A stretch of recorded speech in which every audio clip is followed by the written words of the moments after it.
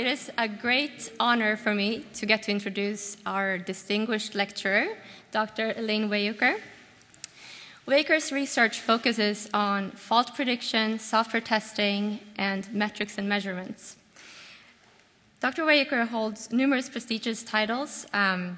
When she was at AT&T Labs, she was an AT&T Fellow.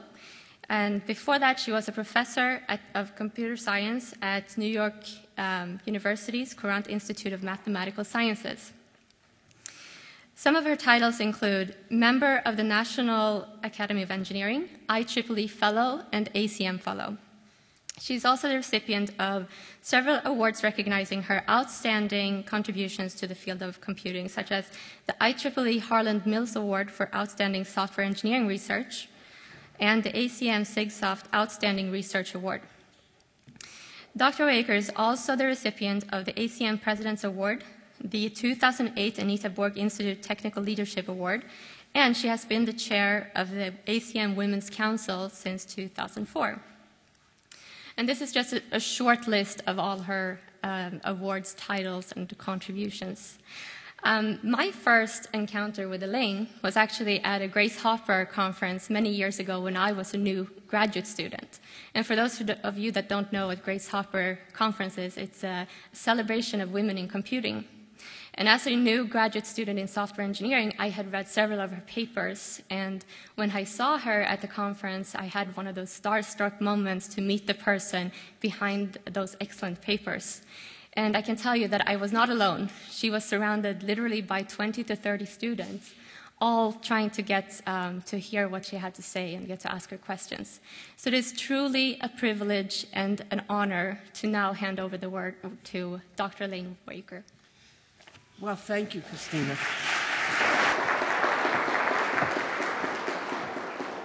I'm a little nervous about, now you'll be expecting something, and well, I'm very happy to be here. I've never been to the university before. I had my first experience in downtown Newark a month ago when I got trapped on the I got shuttled off the New Jersey Turnpike and found out that there actually was a town of Newark, not just the bypass of the Delaware toll. So this is kind of exciting for me.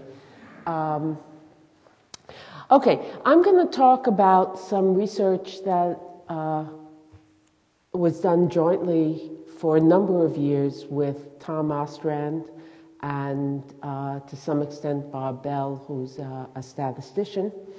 And the goal of this research is to determine with a high degree of accuracy which files in a very large software system are likely to contain the largest numbers of bugs in the next release.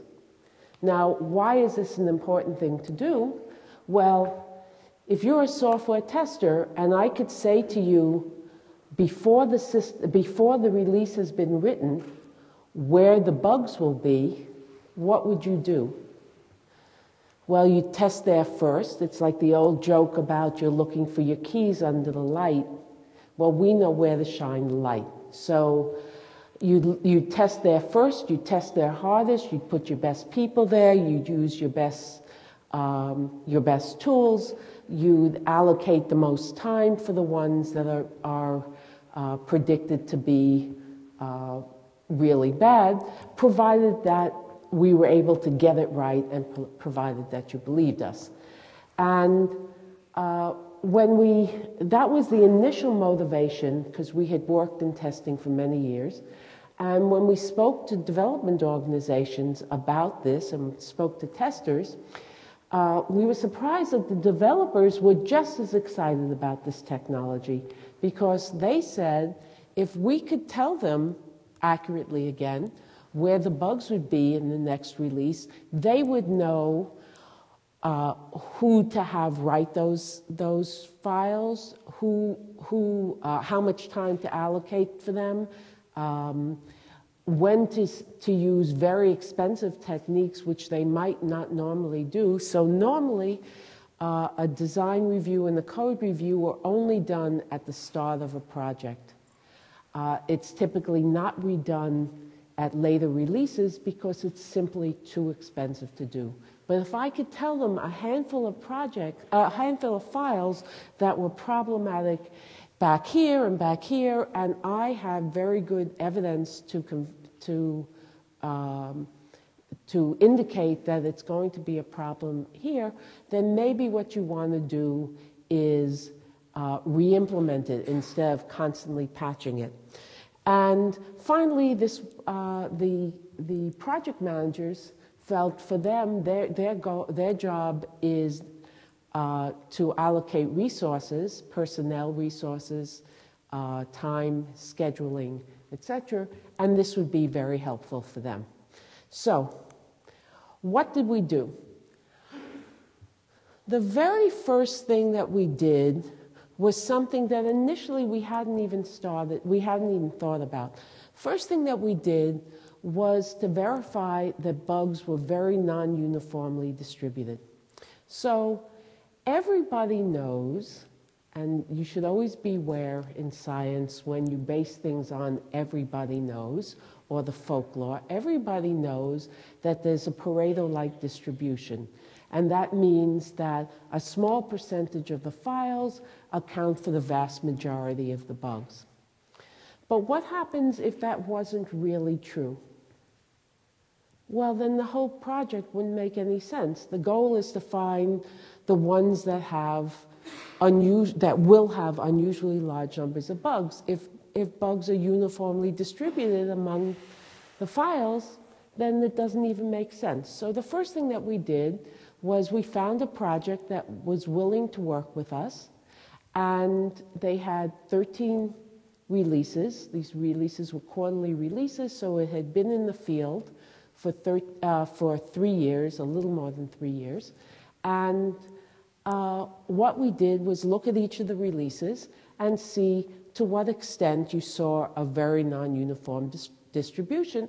And what we found was that in the first release, about 40% of the files had bugs, and after the first release, all the bugs were concentrated in 20 or fewer % of the files, which is what the folklore says. But if you're doing science, you also have to see that you really observe that. Okay, then once we knew that was true and the whole project made sense, then what we did was we identified which properties were most likely to affect fault proneness. So we did a whole lot of, we spent a couple of years doing studies and with real systems and seeing what kind of characteristics correlated most closely with fault proneness. Okay, and once we determined those characteristics, what we did was we weighted them appropriately based on what we had observed in many different releases of software systems, and then built a statistical model to make predictions, and ultimately we built a tool, but the tool was sort of down the pike. It took a long time till we were ready to do that. So the properties that we found were most important and correlated most closely with fault proneness was the size of the file in terms of the number of thousands of lines of code, the number of changes that had been made to the file recently. Once you got farther than 2 releases, it became less and less important how many changes had been made. The number of bugs in the last release, the age of the file, that means how many releases was this file in the system. So the system may be 3 years old, but this particular file, which corresponds to a particular feature, was added in the last release. And one of the things that we found was that new files were much more likely to be fault prone. Once they got older than a couple of years, than a couple of releases, they were less and less likely to to be problematic unless they had a lot of changes or a lot of bugs in the past releases. So each of these interact with each other. And finally, the language that the file is written in. Different kinds of languages have different kinds of fault rates, okay? Some of them were quite unexpected, okay? Let me do a quick thing. How about C++ versus Java? How many people think that Java has a higher fault rate? And how many people think Java has a higher fault rate? How many people think C++ has a higher fault rate? Yeah, that's what everybody thinks. That's not what we saw. We found that Java had a much higher fault rate. Now, it may be, I don't know why this is, okay, but it may be that the systems that we were looking at mostly were built at AT&T. AT&T was the home of C++. It may be that people were much more adept at writing C++ than Java. These are all professional programmers, all experienced programmers. So, you know, you don't know what the cause is, but you know what you observe, okay? And that's what's, that's what's built into this. And the ultimate statistical model that you build is self-adjusting. So it learns from one release to the next, and it's constantly reweighting each of the factors.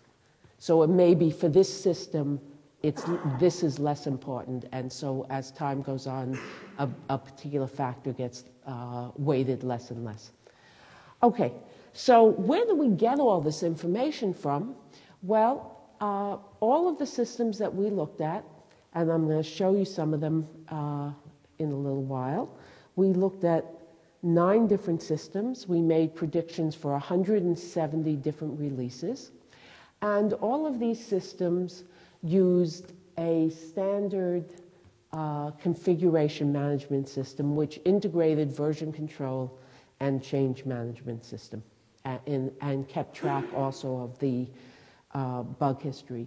Anytime you wanted to make change, any kind of change for any reason, whether it's an enhancement, it's a new feature, it's a bug fix, for any reason at all, you had to initiate a modification request, which everybody calls an MR, and you enter a whole lot of English stuff, unstructured English, describing why, things like why you want to make the change and what you think the reason and what you think is going to happen.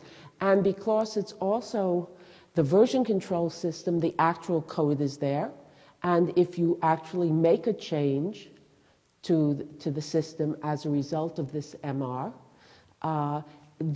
the actual change is there. So you can actually roll the system back to any time point that you want and see exactly what was there, or roll it, and then roll it back forward. So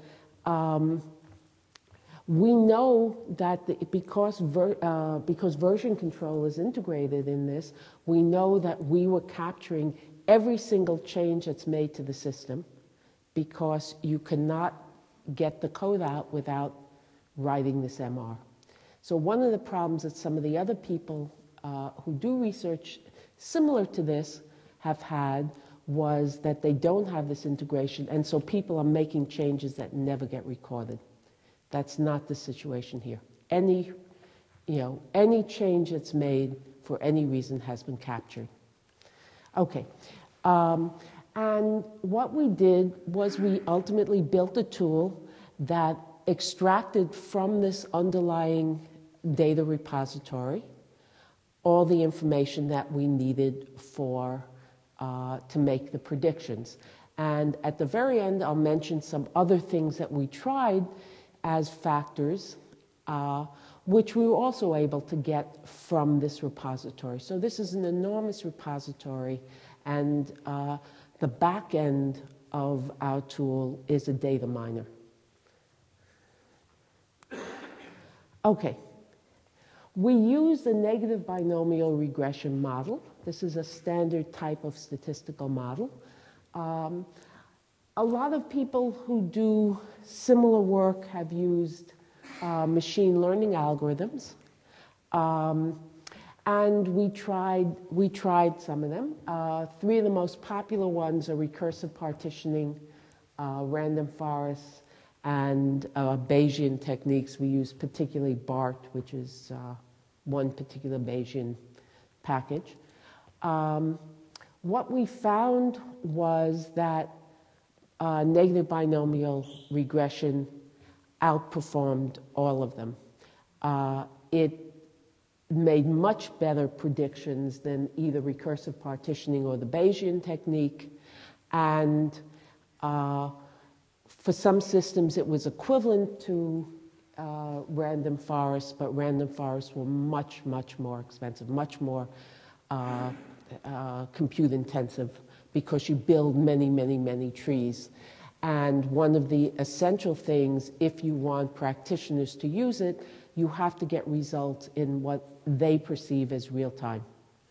So if you can't get results for a multi-million line system in under a minute, that's the end of the game. They're not interested.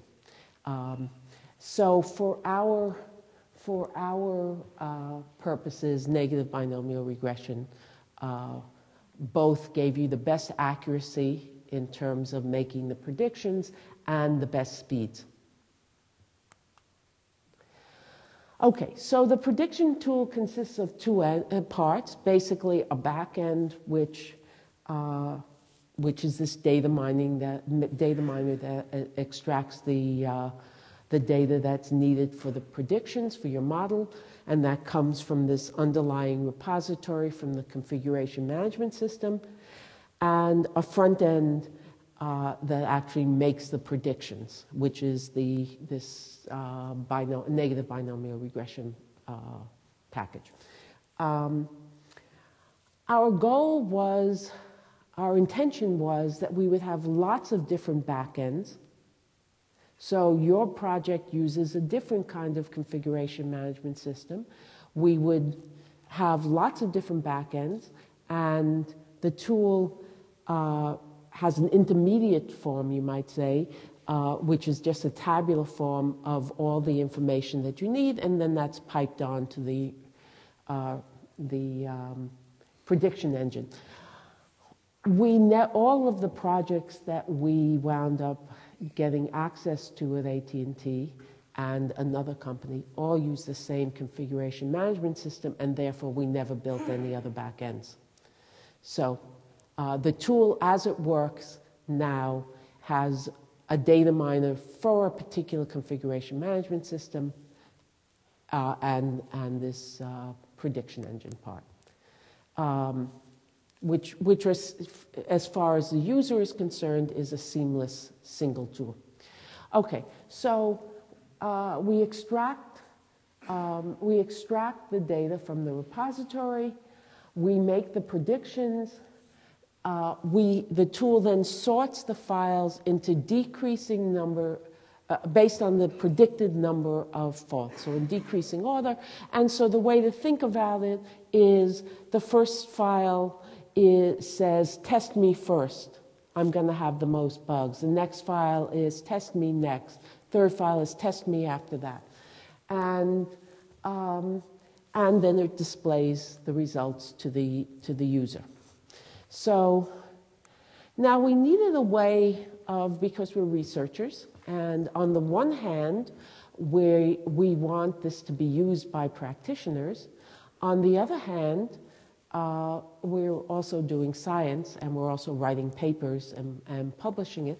So we needed a way to assess how successful our predictions were, A, to win over potential customers, and B, so that we can, tell the world about our results.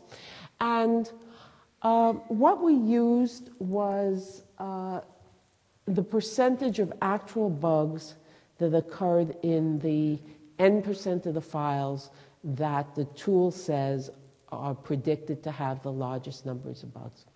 So typically we send n equal to 20, so this says the way we're saying how well we're doing is what percentage of bugs actually occurred in the 20% of the files that we said would be worse. Okay? Why did we pick 20 for describing this in papers? Well, there's the Pareto-like distribution, which says 20% of the files should contain roughly 80% of the bugs. So if we look at the worst 20% and then say what percentage were actually in that worst 20%, if we can get something like 80%, that means we're getting, we're doing about as well as you can possibly do. Okay? So the other reason that we use this kind of metric was that we spoke with the practitioners who are our customers, and I think of people who use my tool as my customers, and we said, what would convince you that we've done well? And we suggested a variety of different things, and this is the one that made sense to them. If you can tell me that if I look at the top 20% of the files or the top n% of the files, I'm going to get a large percentage of the bugs, that's what I want to know. So we also considered other measures which were, and we described them in some of our papers, which were more interesting to us, but didn't make sense to practitioners. And basically, it smooths it over all values of n. So it's less sensitive to whether you pick 19% or 20% or 21%. Okay, so let me tell you, oops, nope. Yeah. So these are 9 real systems. There's a lot of diversity in these systems. Let's see. Okay. NP is an inventory control system. It's written in Java. Well, I'll tell you that. Okay. WN is a service provisioning system. That means it initiates a service for your customers. It's basically a database system, and so the largest number of files, the language that most files are written in is SQL, but that only accounted for about 25% of the files. And then there were C++ files, and there were a lot of other things. And we thought that was heterogeneous until we got to VT, which is one of those automated voice response systems, those things that you never get to speak to a human being, that everybody detests. Well, that's a lot of AT&T's. That's one of AT&T's businesses. And at the end, the last release, and it wasn't exactly a release, and that's another story. There were files written in 34 different executable languages, and if you say you didn't know there were 34 different executable languages, neither did we.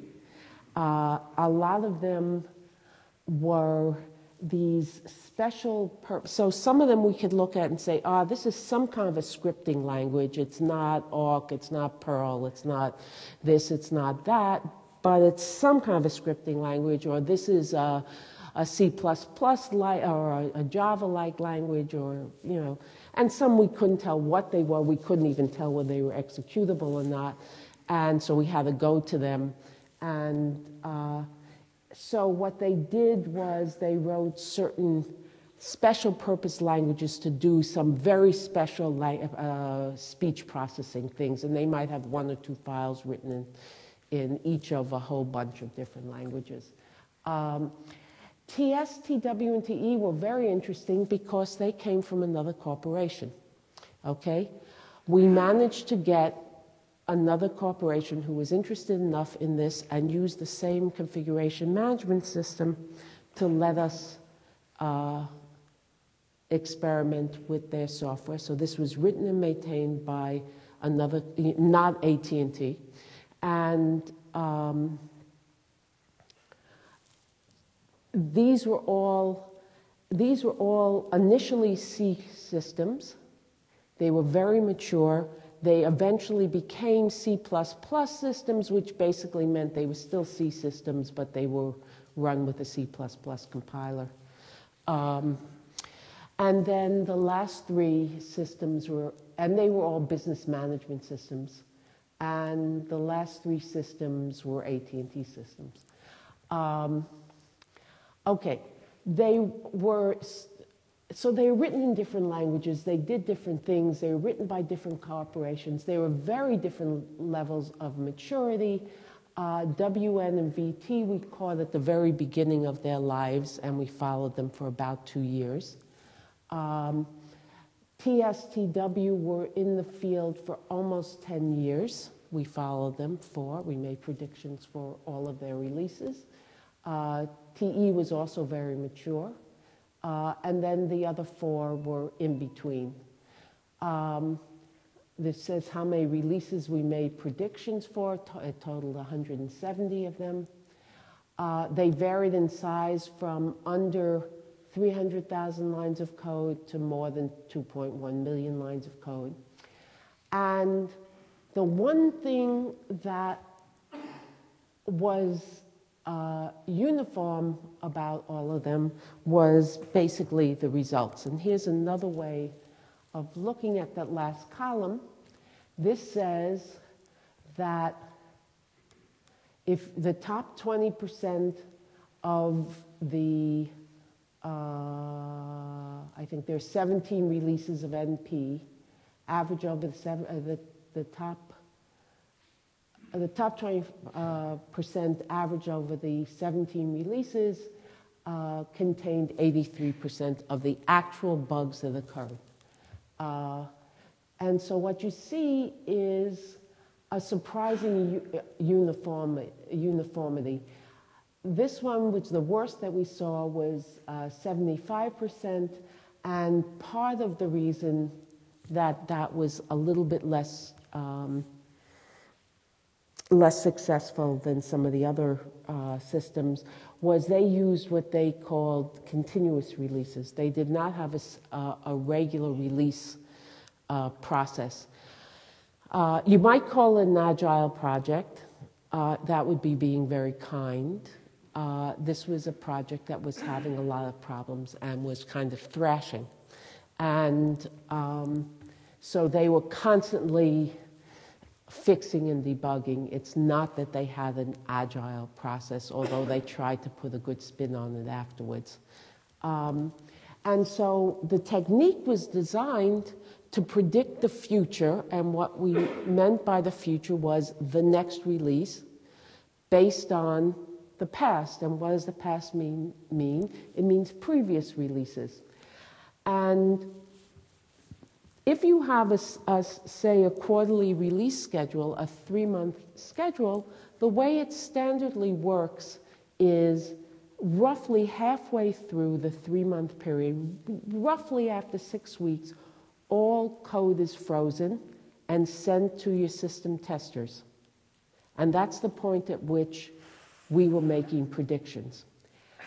The only changes that get made to that code are to fix bugs that are found in system test or end-to-end test or operations readiness test.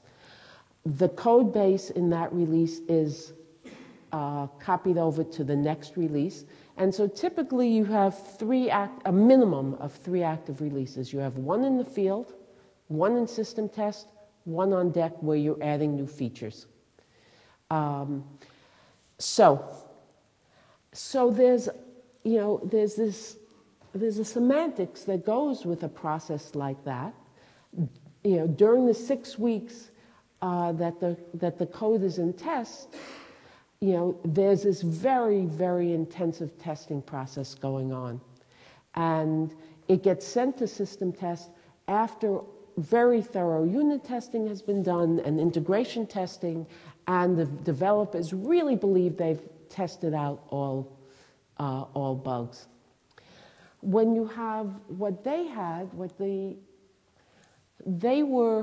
we just put down calendar barriers. We made what we called synthetic releases. So there was no testing process going on. We just put down January 1st, April 1st, July 1st, October 1st as if those were as if those were the dates of the new release. So we were surprised, actually, and very pleased that we did this well. And you'll see that for 3 of the systems, our predictions exceeded 90%. This is really, pretty good. So one of the questions that you might ask, or one of the questions that we did ask is, okay, so here, the top 20% of the files on average included 83% of the bugs. Well, what about the remaining 17% of the bugs, of the bugs? Were there 1 or 2 dreadful files that we missed? Or was it that, there were a whole bunch of files that had 1 or 2 bugs in them?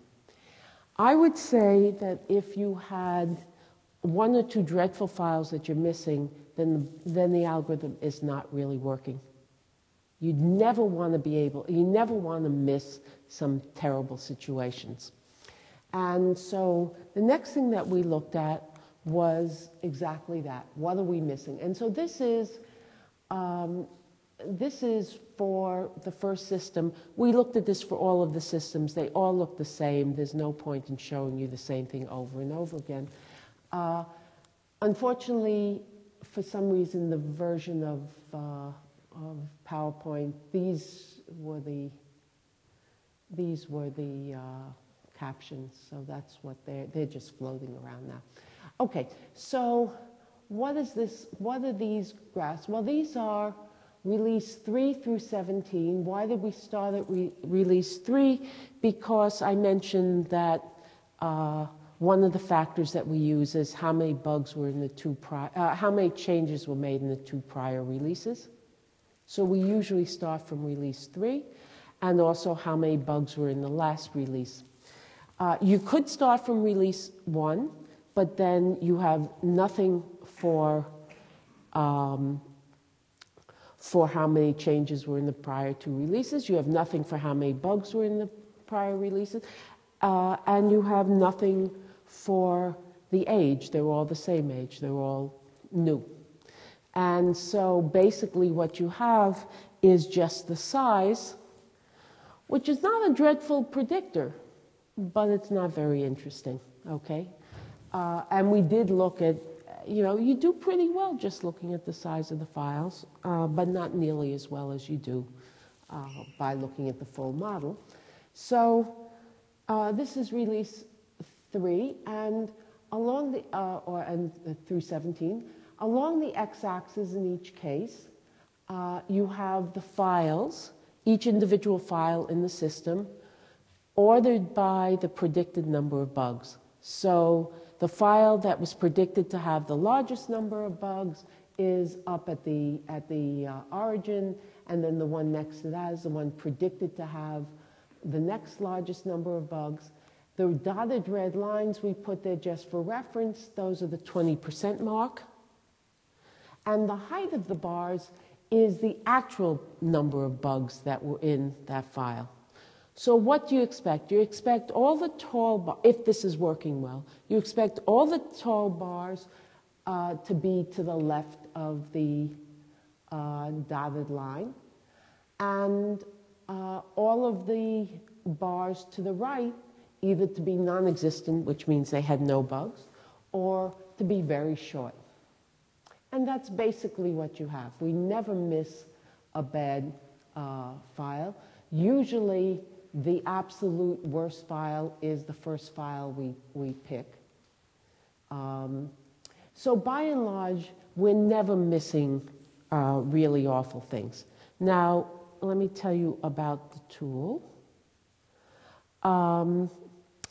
Okay, so one of the important things about the tool is that it has to be fully automated, it has to be fast, And it can't require the user to need to know data mining, to need to know statistics, to need to know what were the factors that we used in the tool. They just need a tool, okay?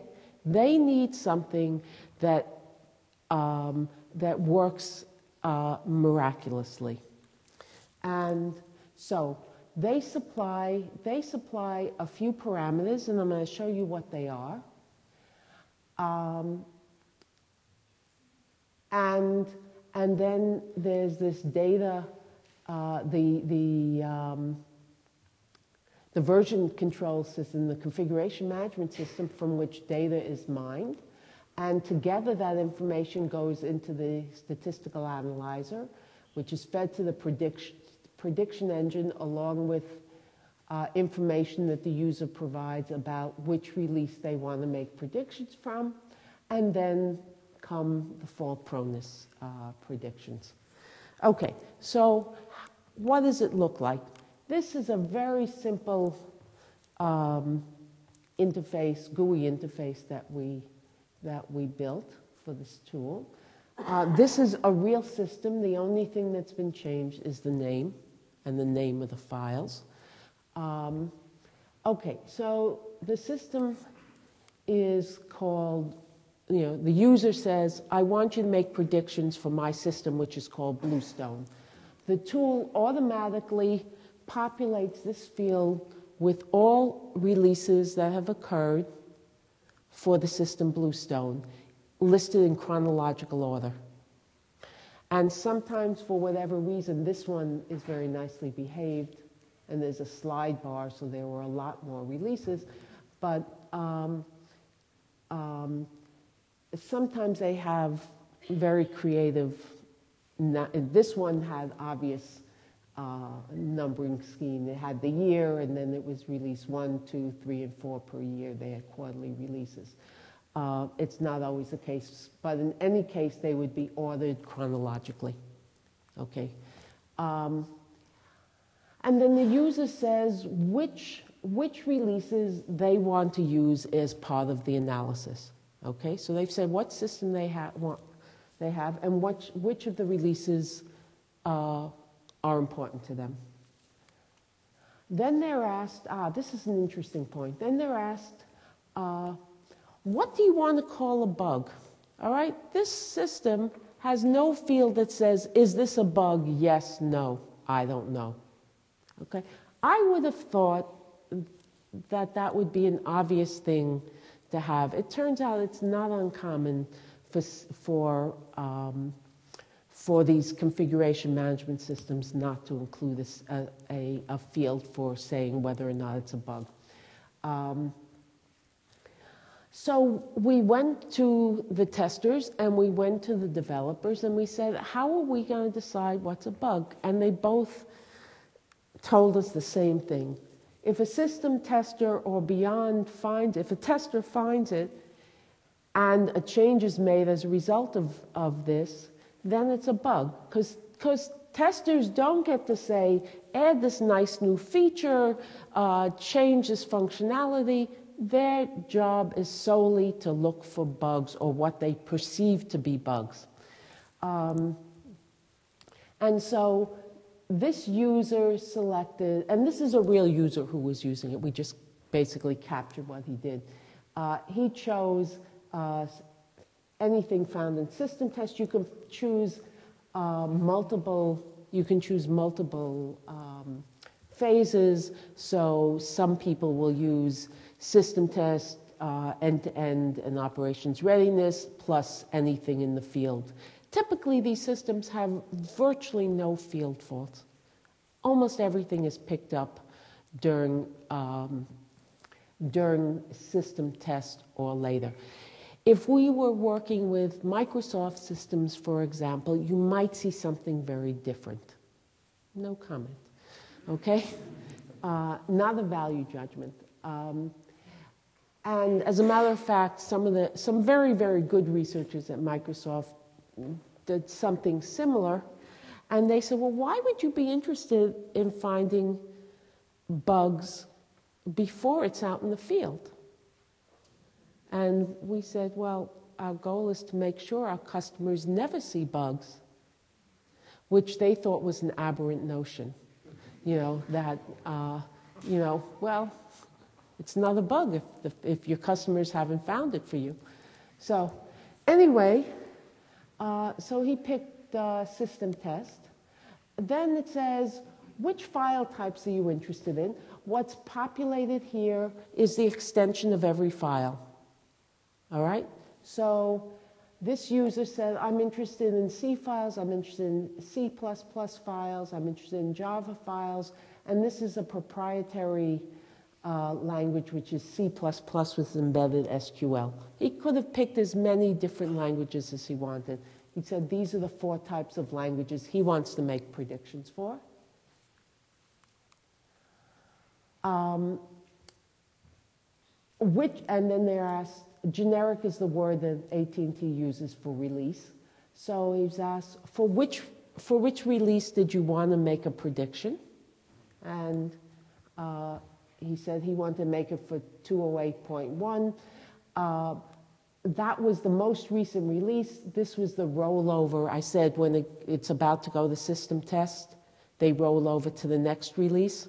They roll the code over. So this is a non-existent release. So he's asking to make a prediction for the most recent release, the one that's going to system test. And then he's asked, is this what you really wanted? Namely, you want to use these releases, you want to call this a bug, you want to use these, you want to make predictions for those kinds of files. And he says, yes. This says, where do you want to put the results? Give me the name of a file to put your results in.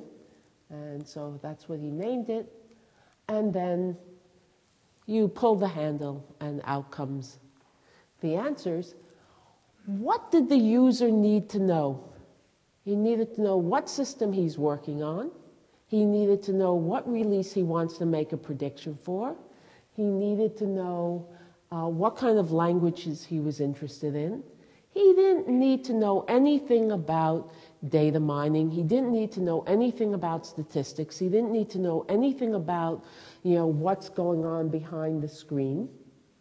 All he needed to know was stuff that every practitioner knows, namely, what is the system I'm working on, basically. And here are, this will show you some. So this shows all of the languages. It turns out that this was a system that, okay, all the worst files were Java files. This was also a system that was primarily Java. It was something like 75 to 80% of the files were written in Java. This was a very unusual system. It was predicted that 36% of the bugs would be in one particular file. The next worst file would have another 11% of the bugs. This is a very, very skewed system, and it turned out that that was actually close to right. And we provide a cumulative percentage. So another way, instead of asking for the worst n%, right now it's at 100%. This is a slide bar. Another thing you could say is, show me which files which together would account for 75% of the bugs, for example. So you look down here and you'd say, well, these 17 or 18 files together would account for 75% of the bugs, or you could slide down and look for 90% of the bugs and decide, what your threshold is. Okay, he could ask for only the ECE files, and you see that they're predicted to contain almost no bugs. You could look for just the top 10% or any percentage you want of these ECE files. Okay, the tool is fully operational. We wrote it 750 lines of Python, that's not much. 2,100 lines of C, that's not much. It's small. Currently we have a single backend, namely this AT&T configuration management system. But all you need to do is be able to extract that data from whatever system you're using, put it into this intermediate tabular form, and then you can make the predictions from that. Okay, so when I do it in smaller, less formal settings, I mean, here it's kind of, intimidating to just interrupt and ask questions. So the most common question I'm asked is, why didn't you include developers? I mean, clearly, I know that Joe is a great programmer, and if he's written the code, it will be really good and not have bugs. And Sam is terrible, and anything he touches is full of bugs. And so, and everybody's intuition is that they know that. They know who's going to produce buggy code and not. Initially, we decided that we were not going to do that because we were dependent on these very same Joes and Sams to give us access to their systems, to give us a lot of feedback, to be our customers, and they were terrified at the prospect that this would be used somehow to evaluate them. Okay? Not good. So we said we're not using developers, and as a matter of fact, we told the management we couldn't use developers. Developers was not something we would be able to incorporate in the model, and since they didn't have any idea what we were doing, they just, believed it. After we built the model and had made predictions for 170 releases, and we saw that it worked very well, and we had projects that were interested in this, we also had 170 releases worth of data that we could play with without telling them that we were playing with it. So we could do some research. And so we looked at augmenting the model with a variety of things. One was 2 different ways of looking at the impact of developers. One is individuals, Joe and Sam. And the other was simply counts. The idea is too many cooks spoil the broth. So if lots and lots of people are mucking with this file, you'd think it's probably gonna have a lot of bugs in it, or either cumulatively over the whole lifetime of the system, or in the most recent release, or maybe there were new people working on this file who had never worked on this file before and therefore didn't know anything about it. Maybe that would make it. So what was interesting was we looked at these things and we were actually very surprised to see they weren't good predictors at all. In fact, the only thing that had any positive, statistically significant impact was the total number of different developers who touched the system over the lifetime, and that made a difference of under 1%, and sometimes it made it worse. Okay, the other 2 ways of counting, on average, gave you 0 improvement and often made it worse. Individuals was very interesting to see. It did not give you an improvement. And for one of the projects, we asked the manager, give us the names of the people that you consider your very best people on this project, and give us the names of the people who are either the least talented or perhaps new and trainees and not really experienced developers. We're just curious to look at that information. And then we went and looked at their fault rates. Well, in a lot of cases, the most had high fault rates. And why was that? Well, what do you give to your best people? The hardest things to do. And you also give them the files that were mucked up by somebody else in earlier releases and now make them right, fix them up. And what do you give to your failure or your beginner? You give them things that they can't muck up. So one of the things, the first thing that triggered it was there was this guy who was on his non-excellent list who had changed 130 some odd files during the previous release and had almost zero bugs in any of the files that he had changed. Wow, what do you mean? So then you go and look and see what he's done. Well, so for example, they've added a new parameter to a file. So everything that calls it needs to have "x" added to it. So he's changed 37 different files by writing "x." And you know what? He managed to get them all right. So you can really get, so you can really get misled by what your intuition says sometimes.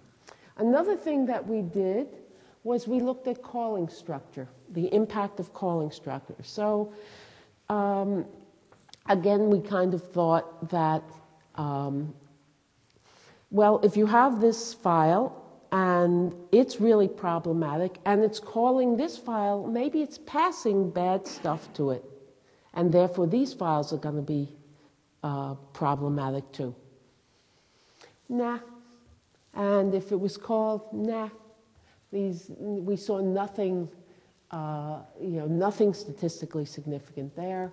We looked at what happens if we looked at the calling structure, the calling and called files, and they were new or they were changed or they were buggy. No, didn't make any difference. People suggested, well, maybe you could get even better results if you had more fine-grained.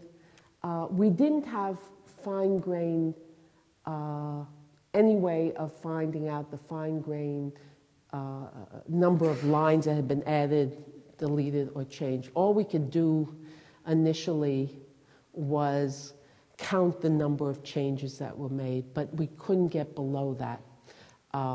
Eventually, somebody figured out how to do it. So the developer said there was no way of getting to that information from this configuration management system, and we found out that knowing the number of lines that were changed didn't make any difference either. So basically, the only thing that might make sense to add to the model is the total number of people different people who had changed the system over the lifetime. And while that might give you something like a 0.7%, that is less than 1% improvement, you might also do worse. And we decided that we were not going to add that. Okay, so maybe you're a graduate student and you're looking for something to do. This is a really interesting field. What kind of things are still left? Well, I think there's lots of things to do. We never looked at open source systems. And we've published the models. We've published the details of the models. One thing very good about AT&T at the time was that they let us publish anything we wanted. One of the questions, you had to send a paper for release. One of the questions was, do you want somebody to look at this? And my answer was always no. So if you said no, then they didn't bother sending it to the lawyers or to the IP people or to the, and they just let you go ahead and publish it. So we published the models, the details. Are there other models that could be built, that were more accurate? Maybe there are some other things that we haven't thought of looking at. what's the best way to actually use these if you're a development organization. For these systems, this tool, the reason we made predictions at the file level is that's how data is kept in this configuration management system. But if you have a tool that does it at the method level, for example, it's more desirable to make predictions in the smaller, finer grained units. Why? Because your goal is to help with fault localization. The smaller units you can point to, the better off you are in terms of finding the bugs. So some of the other research looked at much less fine grained than files. They looked at whole subsystems, which basically, as far as I was concerned, didn't tell you much. If you find out that these bugs would be in these 50,000 lines of code, well, thank you very much, you know. Typically, what did I do? I don't think I did anything. Anyway, there's a bunch more. Oops. Okay. Can you use runtime attributes? We never looked at that. But that's something that would be interesting to look at. And are there better metrics to use than the worst 20%? And then there were all kinds of engineering things to do, like, you know, building, doing different back ends. And what happens if you have a configuration management system or a change management system that doesn't have all the information that we use? What happens if you only have 3 of these factors? What kind of predictions can you make? I think that's a very interesting question, because I think a lot of the configuration management systems don't integrate both version control and change management. It certainly needs a better interface, and it should be a web-based tool, which we never built. And our goal was to integrate this into the standard process. We were very lucky. The people who own the configuration management system loved this, and so they had embedded it into the dashboard. Unfortunately, Tom Ostrand and myself both left, and now nobody knows how to use it without us. So, but anyway, so I think there's lots of stuff that one could do. I think that this is a very ripe topic. One of the questions that we were also interested in looking at was, and I'm still interested in looking at, is could we make similar predictions for security vulnerabilities? That's a specific type of bug, after all. And wow, wouldn't it be great if we could say a priori where security vulnerabilities were likely to be? And I don't know if you could do it. That's what research is about. But I think that would be a very interesting thing to look at. Anyway, I hope you found this a little bit interesting. And if there are any quick questions, I'm happy to try to answer them.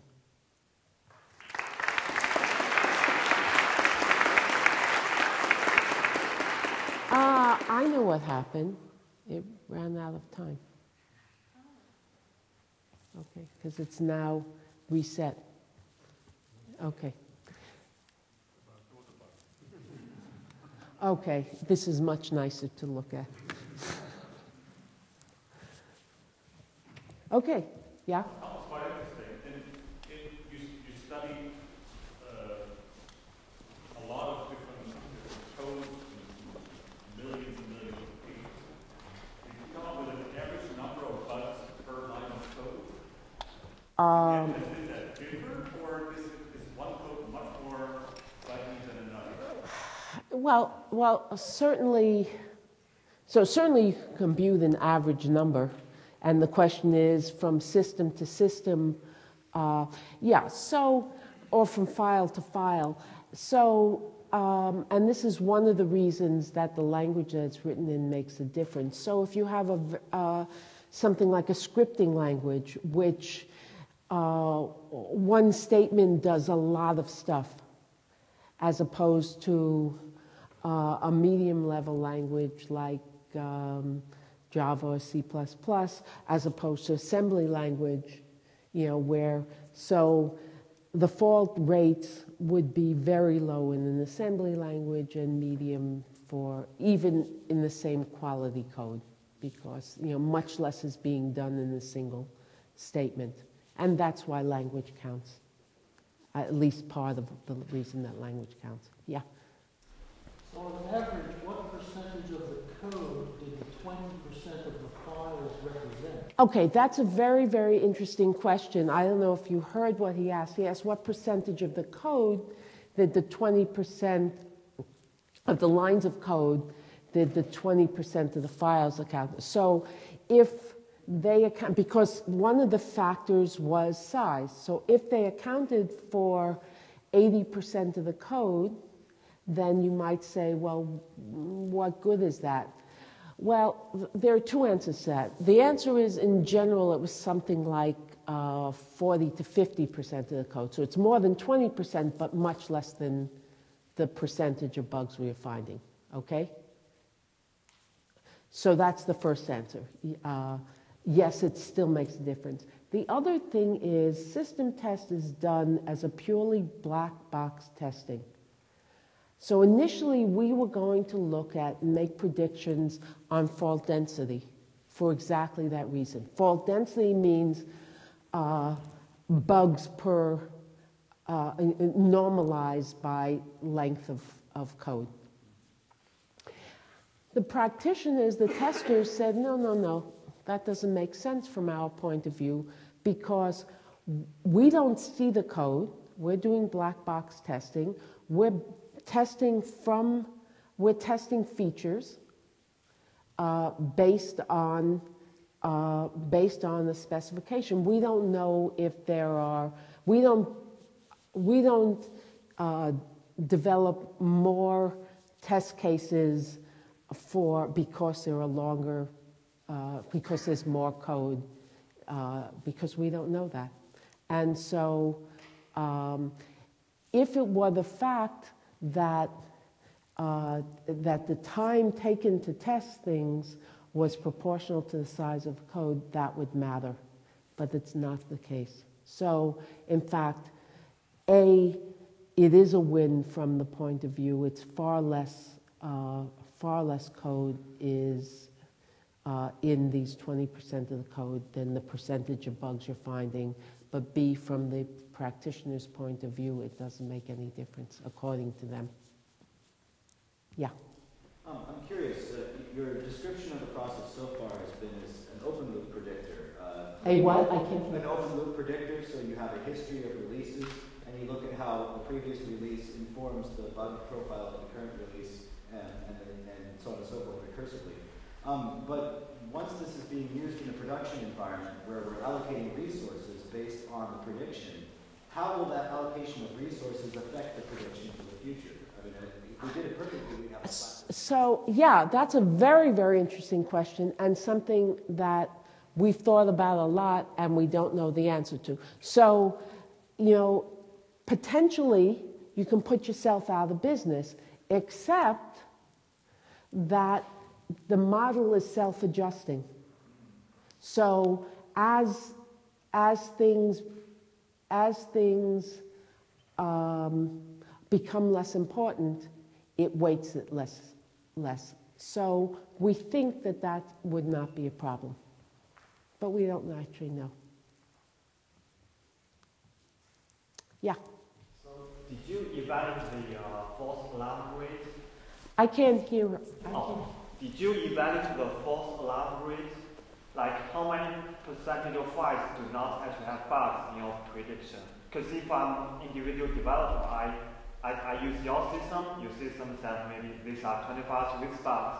And I spent a lot of time digging into the files and found that like the top 10 files actually does not have any bugs. And then I may just give up. But so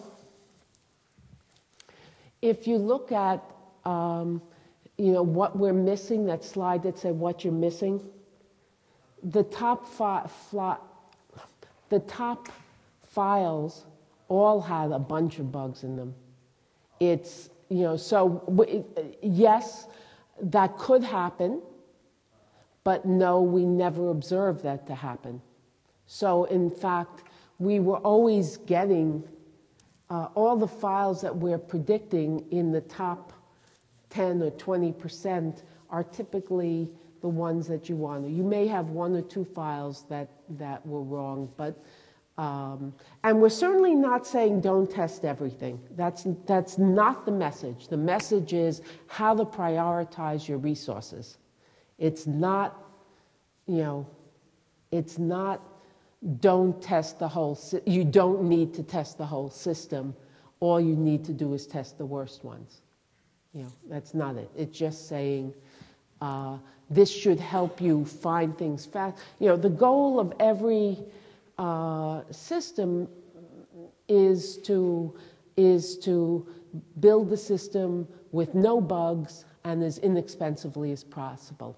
If we can tell you before you release the system how to find the bugs faster, you should get, the system should wind up with a higher degree of reliability because you have more time to test things harder. And you should be able to do it more economically because you're finding things faster. Yeah? Did you try predicting types of bugs that you find in the file? We thought about that, and we really didn't have a good, I think that's a really interesting idea. We didn't have good ways of characterizing bugs. So that's, what I just said was I'd love to look particularly for security bugs. So you could try characterizing bugs in some way, but then there's a lot of stuff to go through manually to